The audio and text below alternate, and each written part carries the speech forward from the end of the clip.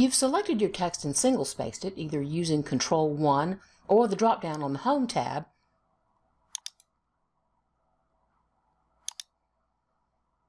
or even going into the paragraph dialog box. But you still see a bunch of extra space every time you hit the Enter key. What's going on there?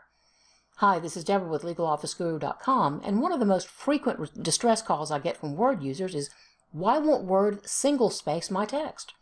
If that's what's tripping you up, here's what's really happening. First, you may have already figured out how to single-space your paragraphs. Select the text, then use the shortcut key Control-1. That means holding down the Control key on the lower right or left of your keyboard and pressing the numeral 1.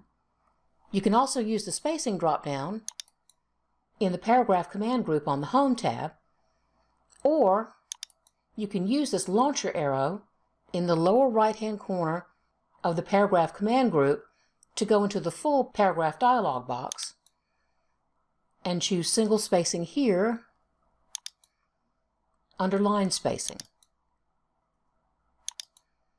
But even after you've done that, you may find you've still got extra spaces between your paragraphs. In other words, you may hit Enter and the cursor skips down more than one line. What's up with that? That's a different setting than line spacing. What that is paragraph spacing. Now, it sounds like those ought to be one and the same, but they're not.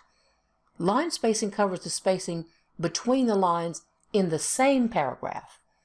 Paragraph spacing covers the spacing between two or more different paragraphs. Those settings are independent. To view and correct that setting, select the text you want to correct and go either to the Layout tab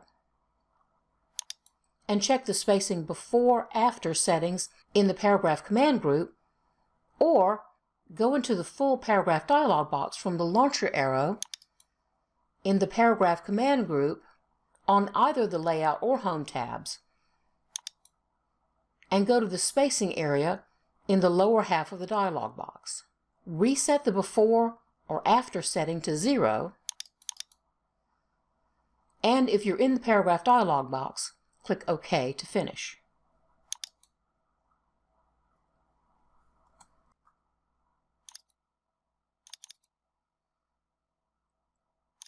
Now when you press Enter, your cursor will only go down a single line. If you want these settings to be permanent for every document you create from now on using your normal template, go to the Design tab and click Set as Default over on the right.